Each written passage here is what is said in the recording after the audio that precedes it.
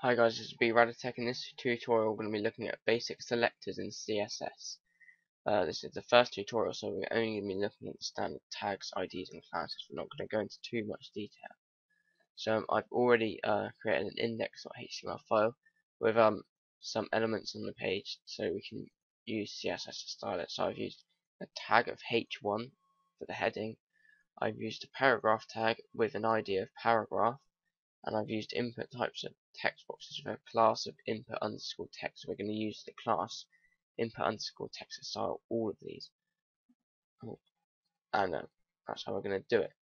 So I've used an external file for stylesheet.css, so we can't use it unless we've included it on our page. So in the header section we need to include it on our page. So we need to open an element called link rel equals style sheet type equals text /CSS href equals the where you have stored it. So since mine's in the same directory as I'm using, I can just type in style sheet.css. I can end the tag there. So now I've included it on our page, we can style the page, but I'm only going to style h1 at the moment, so we're only learning about how to style a tag. So if you want to style a tag, you just type in the tag, so h1, no special code or anything, then curly brackets, bring it down, and the curly brackets, tap across, and then we can start styling it. So color red, that means that the color will be red,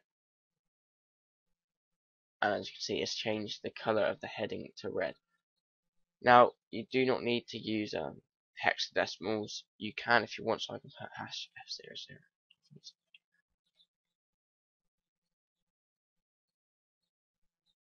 Yeah, it makes it yellow.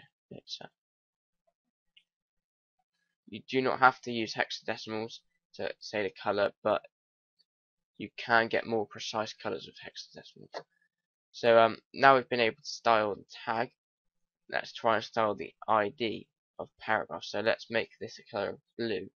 So I can just type in P if I wanted, and just style it there. But what if I only want such as I've got more than one paragraph tag? Well, I'll do an example. So I'll bring that down, take away the ID from that one. I'll give you an example. So if I just typed in P and put color,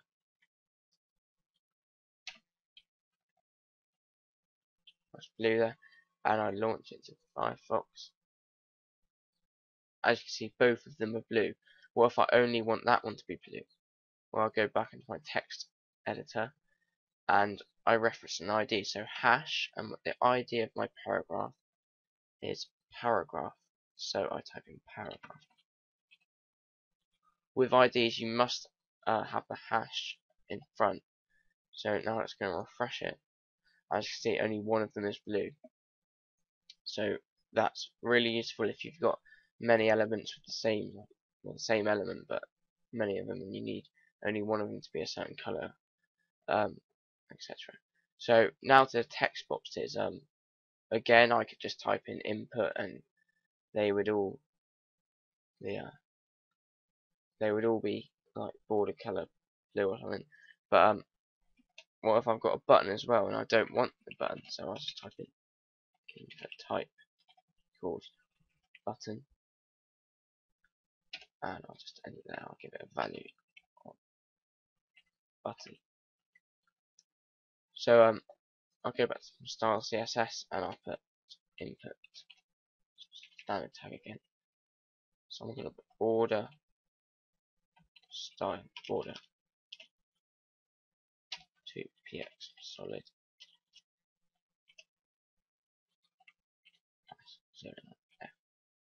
So I've made the border for the input 2 pixels solid and that's blue. So let's refresh it. As you can see, every input element has got a border as I started it. Well, if I only want the text boxes like that, or only the text boxes, well, I've given all of the text boxes a class of input underscore text, and the button doesn't share that class. So I go back to style.css, I put dot input underscore text. Let's check if I've got that right. Yep, so these have all got a class of input underscore text. I can call them anything. I can just type in some random text as long as I've selected it in here.